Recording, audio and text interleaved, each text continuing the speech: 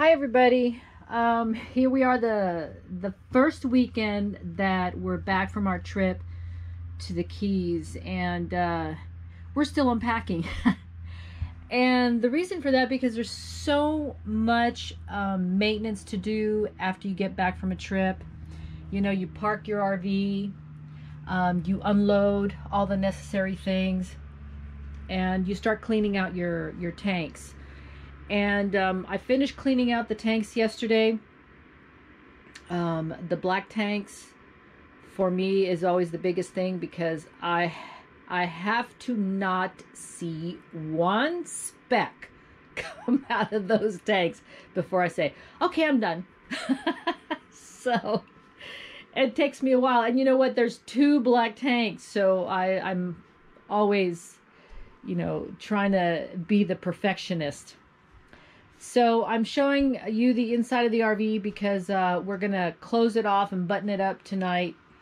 I want to take some measurements of the Lectric Bikes that I have outside on the carrying tray that we hook up to the hitch.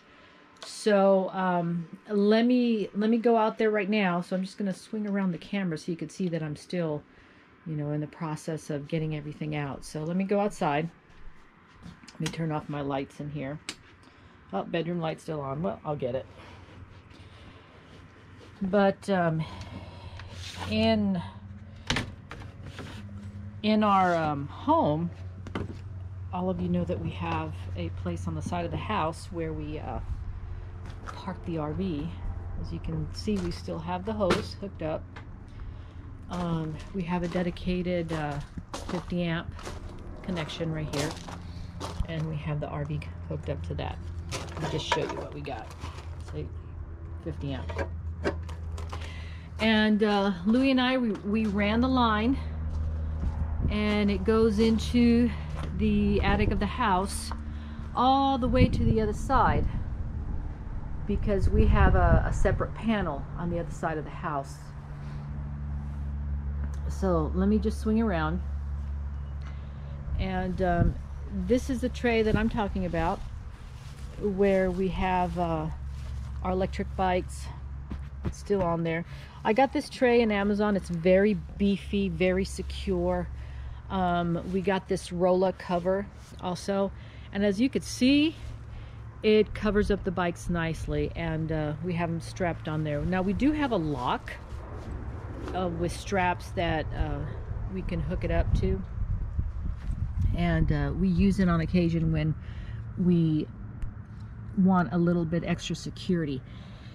Now here you see the tray hooks up to the hitch, and we have this U-bolt with a plate on the bottom, and that gives us less mobility with the hitch, because if you didn't have this would bounce around a lot more. So, well, it'll bounce around. With this, it does not. It does not bounce around. So just keep that in mind. So I'll go ahead and put the link to the tray down below in the description so you could see. I'll also put the plate on there so you can you know, get that to secure the tray, and also put the cover on there so you can get the link to that. Again, these are Lectric Bikes, and they fit just great on the tray, and the cover covers them up nicely. I'll go ahead and remove the cover so you can see how we packed the bikes. I'll take some measurements because a lot of you want to know the measurements to the bikes when they're folded.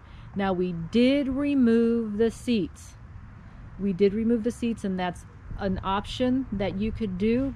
And the reason we did that, so the bikes can close a little bit tighter, and it'll give it less height on the top for the roller cover to be able to cover the bikes entirely, and we could zip it up. Okay, so let me go ahead and show you what it looks like.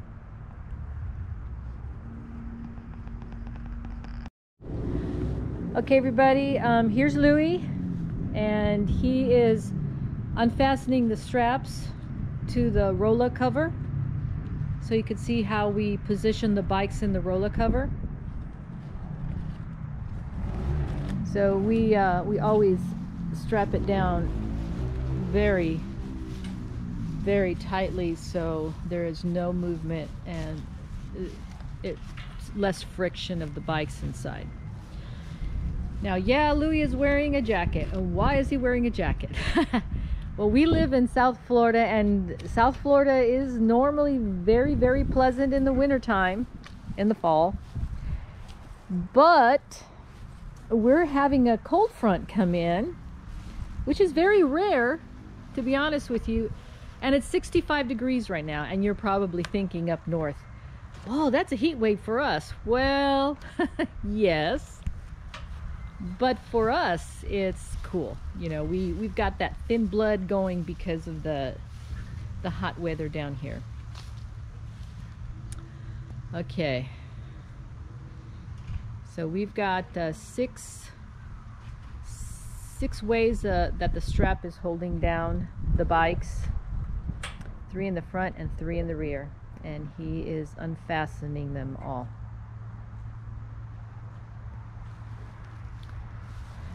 Now we also put some padding on the bottom. This right here, and you can buy these anywhere. And that gives it extra padding in case, you know, we hit a bump and the bikes go bump down.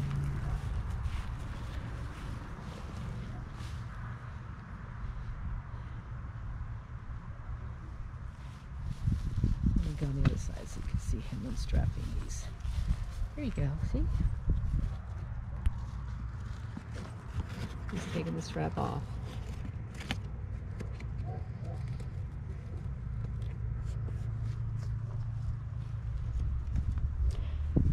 Like I said, I like this carrier. It's beefier than a lot of them I've seen. Has really good ratings. And of course, the sticker up here said the name of it. I can't remember the name, but I'll put a description on the bottom of this video so you can see. And it does come with Velcro, so the flap can go down. And the zippers are on the outside. Let me go ahead and help Mr. Louis here. Okay.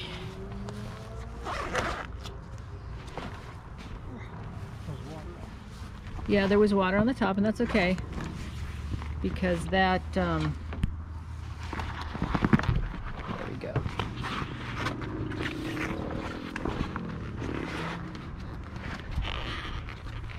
Okay.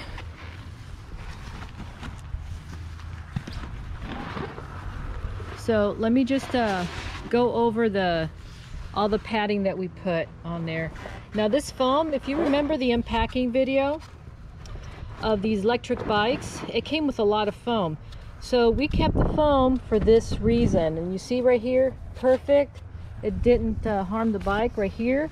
We use a lot of bungee cord tie downs to keep the bikes limiting the movement right here to protect this handle right over here in between the bikes to protect that. And we have it even down here. See that? So all the points, look at here, all the points where you think that you're going to need it once you put the bikes on the carrier, you just put these on. You see that? Right there, right here, right up there. So we're going to take some measurements now while the bikes are in here. We're going to do the height from the tallest point of the bike, and that would be right here. So we're going to go from the bottom. Yeah, it's pretty flat. I'll hold it down. I'll hold it down. You want to do it that way? Okay. And I'll show it. Okay, so the tallest point is 28. We're going to say 28 1/4. Okay. Now we're going to go to the widest, which is probably going to be the tires from there, the handlebar, to here. So let's just eyeball it from here to over here. Ready?